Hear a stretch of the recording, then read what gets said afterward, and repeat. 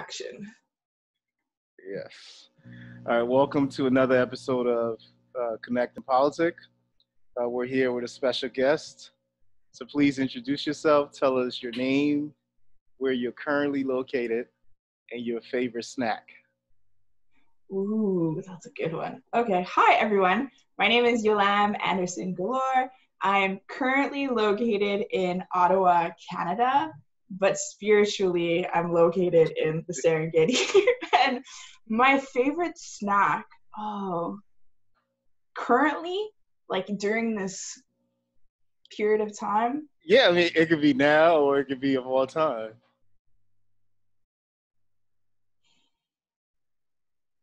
Oh, this is a tough one. I'm gravitating towards like anything with hummus. So like pita with hummus, cucumbers with hummus, just Carrots. hummus. Yeah. Any special brand or type of hummus? Or, I mean, it doesn't matter.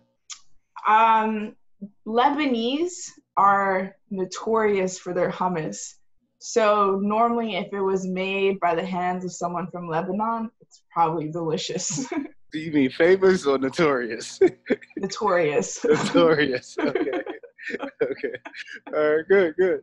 Hummus. All right. What's your fondest memory from childhood? Ooh, that's a good one. I think it's a combination. The first time I ever played organized soccer, I was playing goalie, and you know how they split it half the field when you're really young? Mm-hmm. And I was playing goalie, and I scored from my net. I like kicked the ball, and it went all the way. And that was like the moment that I knew I was probably going to be good at soccer.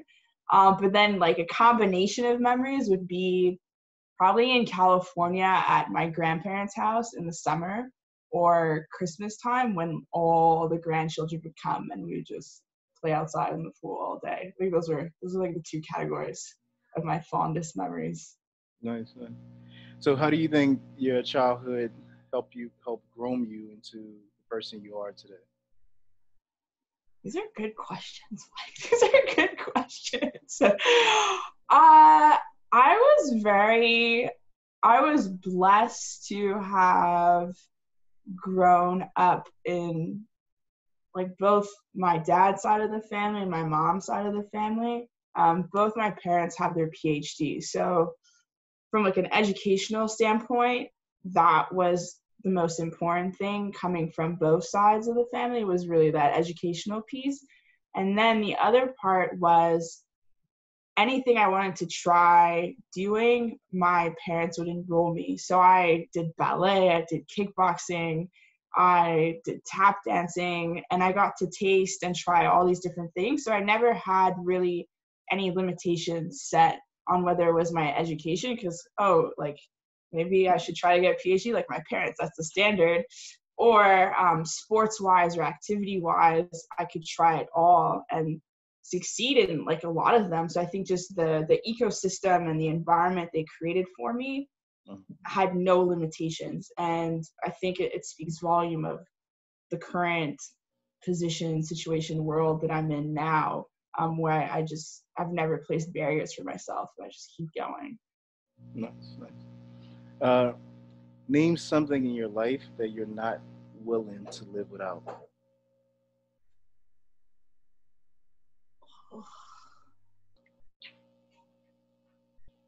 Live without.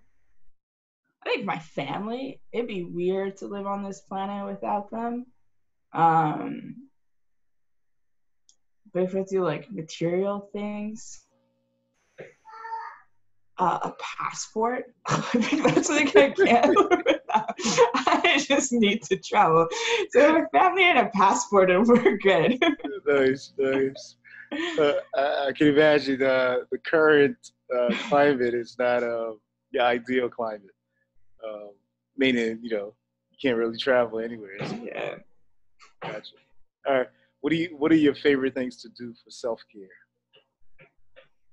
I love randomly walking around with like no destination. Yoga I gravitate towards that a lot. And I think like talking to my mom. Like if there's like if the person is my mom, the activity would be a combination of walking or yoga or just going somewhere new. So like when I first came to Canada, I had to quarantine for 21 days. And the neighborhood where I got an Airbnb, I could still walk around, but my goal was every time like I would try to walk to the river that was nearby, but take a different path every single time. It was really cool because then your mind has like a whole new dimension to it. So by the time that my quarantine was over, I knew every single street within a almost like 5 mile radius. So I would say walking, yoga, and my mom. Nice. Have you tried combining those three things? Oh So yeah. doing yoga with your mom, and then after that, go walking. Yeah, totally. We're on the same wave. So what I would do is I would call my mom. No. I would walk first to the river, get there, do yoga. When I was done, I would call my mom as I'm walking back. That became my daily routine. Nice. That's good. What motivates you? What motivates me?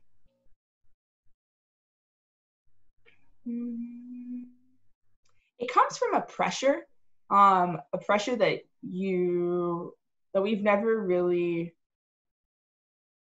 it's never been spoken or put into words. However, being a child of Africa, having grown up in North America most of my life, and understanding what's going on in Africa, there is this greater responsibility to make sure that everything that I've learned and experienced here, I take the good and I go over there and try to share as much knowledge as possible.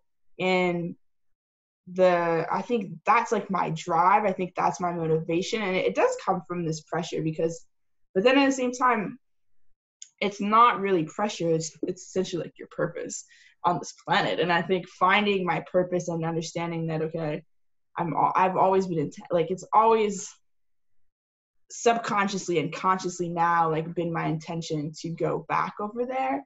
And now it's creating the right situations and paths to make my way there, and then knowing how I'm going to do it and what I'm going to do.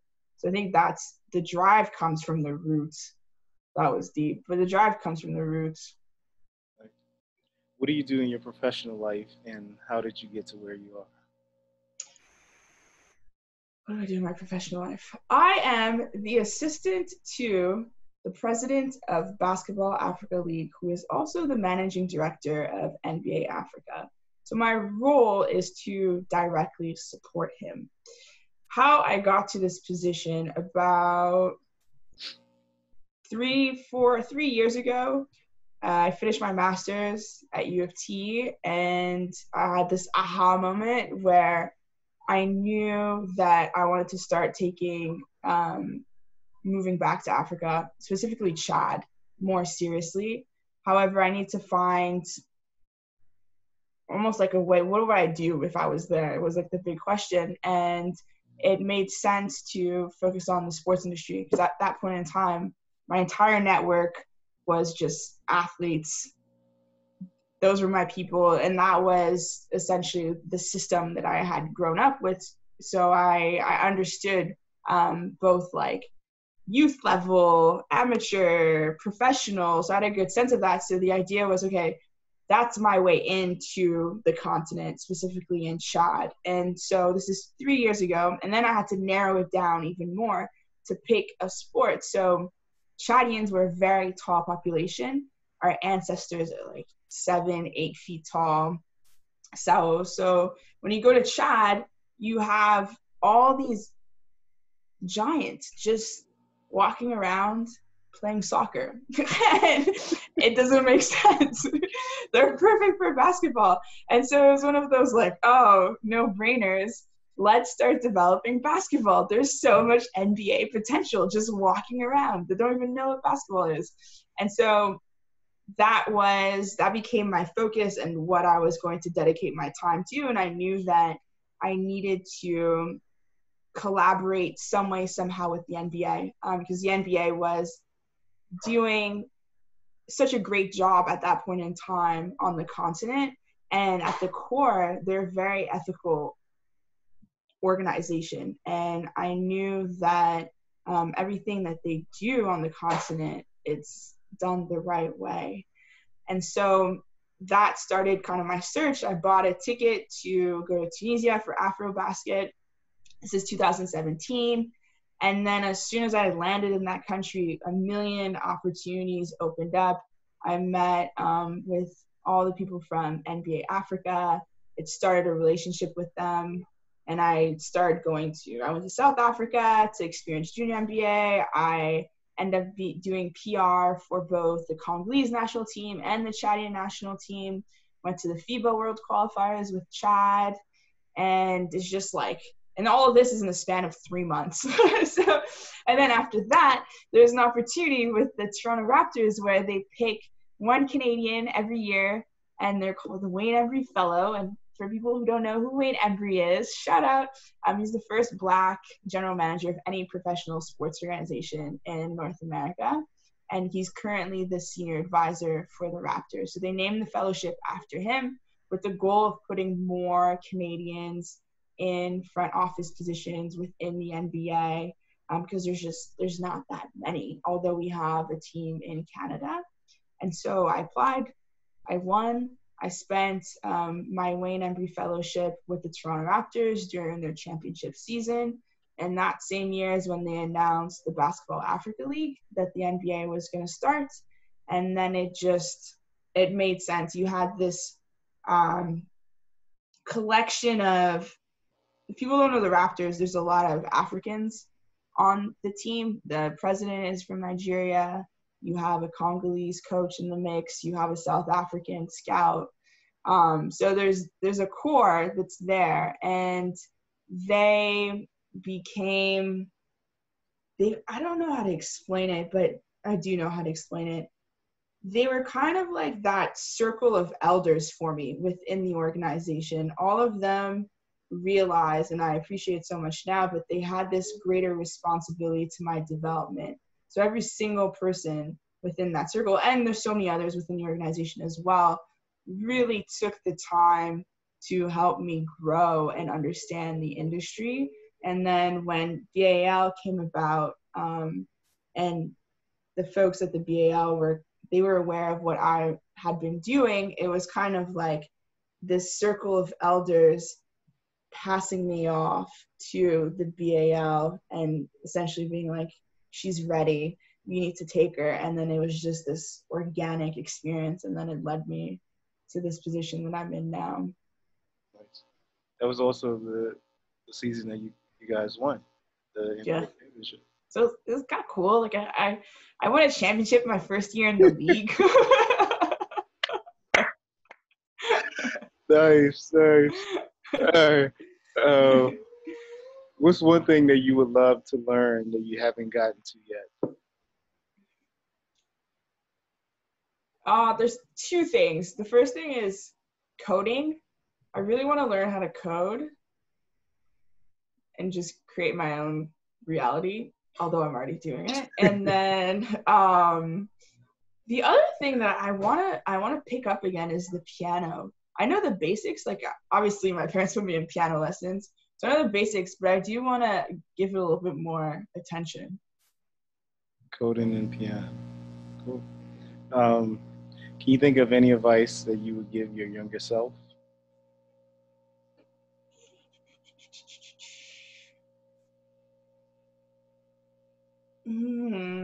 This is a good one. Not care so much about people's opinions. I think if I was looking at my younger self right now, I'd have her develop a mechanism to block out noise and sound and like just listen to self.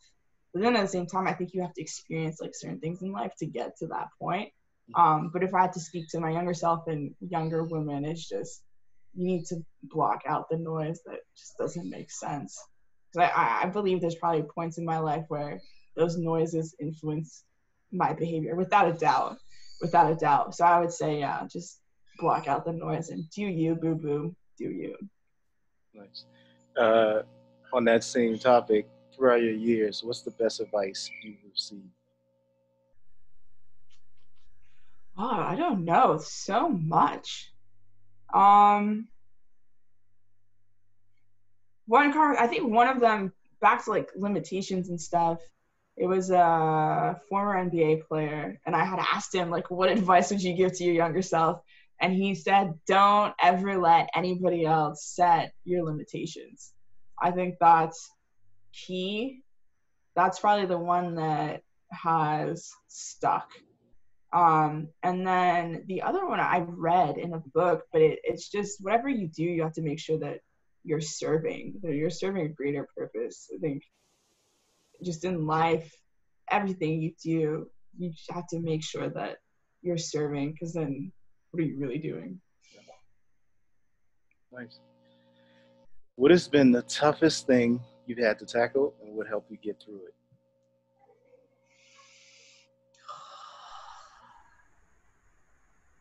Toughest thing I've had to tackle.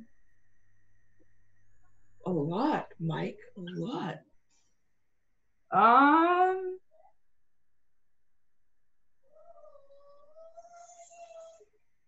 don't know. Can we loop back to that question? I gotta think about that one.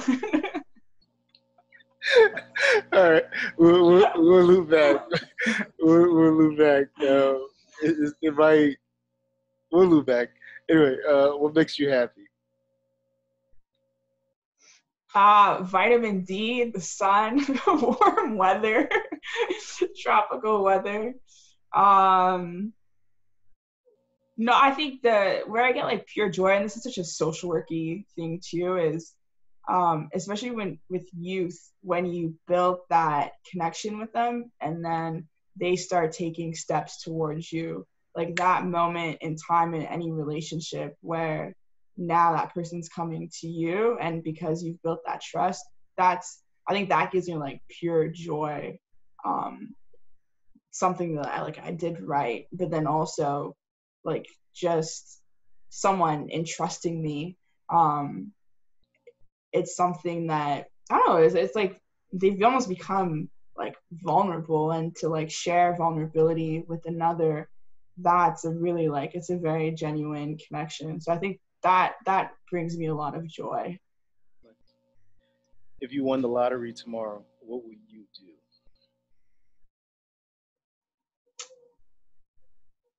I would call my wealth manager. I'd probably, honestly, like, I don't know. This is a good question, because it's something I don't really need to do to wait to win the lottery. But I would just start like constructing my reality. What does my house look like in Dakar? What does my house look like in Chad? Where else do I want a house? How am I going to continue making this money grow? Like, do I still want to do the job that I'm doing, although I'm a millionaire? I think it'd be just a lot of meditation and painting my world. Oh, I thought you meant actual painting.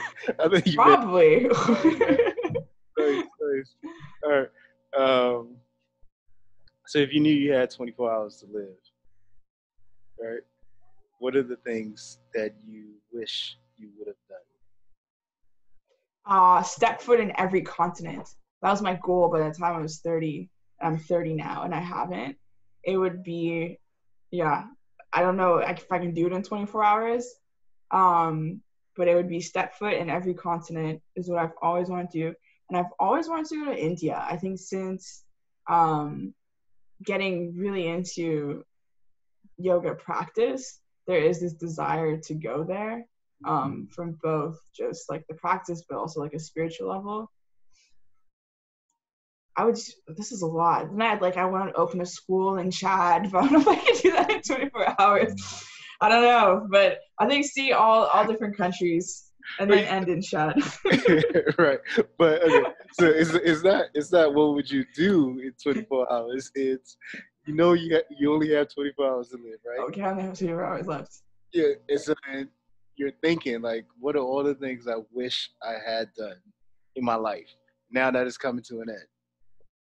Okay, so if I had won the lottery, so I'm now a millionaire and I have 24 hours left, what I would do is everything that I ever wanted to do, I would list it out, and in my will, I will assign people this responsibility to actually do it on my behalf, and I will pay you to do it. That's what I would do, and I would use those 24 hours to plot that out and assign tasks to people. Nice, nice. All right. Are you ready to go back to what's the toughest thing you had to tackle and what helped you get through it? Yeah. Okay. I think I'm ready for this. All right. The toughest thing I've had to tackle is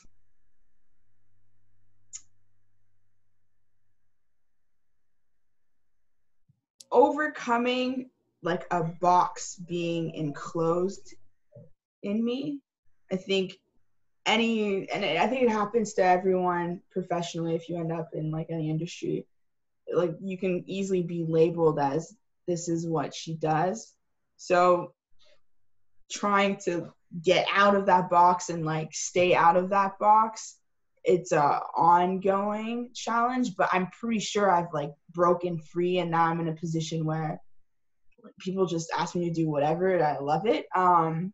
There's that, but I honestly I think that the toughest thing is leaving a situation where later on, I think everyone desires to be loved, whether it's in a relationship, whether it's in a company. There's always a desire that you hope the other part loves you too. And recently, I think I'm still like processing it, but I feel a lot lighter, but I had to just pull myself from an environment where I wasn't loved, although I was still trying so hard to be loved, and I had to really pull myself back. And it's a difficult process because in it you question yourself, you wonder why like the other folks didn't like you, and then it can like crush your ego. Like it makes you feel so small and so unwanted. And then so I think that's like been it's been almost like a 1+2 year process, and it's hard, but I think I'm like getting there day by day. I have this greater appreciation for like who I am, who I've become, what I've achieved, where I'm going, that little, I don't know, organism becomes smaller and smaller and is even more distant from like my reality. And that's a process, and it's hard, but like once you can get there, it's, oh my gosh, like you're a bird, you're free. So that's like the hardest thing. Okay. And what tools, tactics, or strategies are you using to get there? The first thing is really it's mind control. I think you get into just this rhythm of thinking too much about it, and your mind can go very negative, and it's knowing when to switch it off. That's a practice. And so sometimes, and it's great. I did this one meditation with this lady. It was 30 minutes, and it was just seated meditation. And at one point, it was quiet in the room, and all you hear is, shh, stop thinking. And it was her, and now it resonates in my head. Like sometimes I have to shush myself, and then you move on, and you look at these thoughts as clouds, and just let the cloud pass, and don't overthink it. So I think that's step one, is you have to shift your brain to not think about that. The other part is you always have to be very grateful and have a lot of gratitude, because yes, maybe I wasn't loved in these experiences. However, I had a great time if we're looking at the good stuff. Like, I had no regrets. Like, it got me to where I'm at. Every single thing I've done in my life has gotten me to this present moment. So I have to be grateful for that. And then the other part is just you just have to become love. I think moving forward and as I climb in whatever positions, whatever relationships, I never want someone else to feel the way I felt. So I have to make that effort to just spread love and be love in anything that I do, whether it's professionally, whether it's romantically, whether it's a friendship. I think that would be like the three things. It's like your mind, gratitude, and love helps you to just move on. That's good. And for the final question, how do you define success? Like, kudos. These questions today have been great. How do you define success? If you're an entrepreneur and you've created a work plan and you've completed that work plan, that is success. If you've set a goal for yourself and you've reached it, that's success. If you are in a championship game and you win, that's success. I think to me, success is winning in whatever it is that you're trying to do. And then, yeah, it's like, it sounds like so competitive. But success is all about winning. You just gotta win in life, man. All right, win in life. That's a good way to end it. All right, well, we connected, we politic, and we'll definitely do this again in the near future. Thanks. This was great. Thanks for having me. Great questions.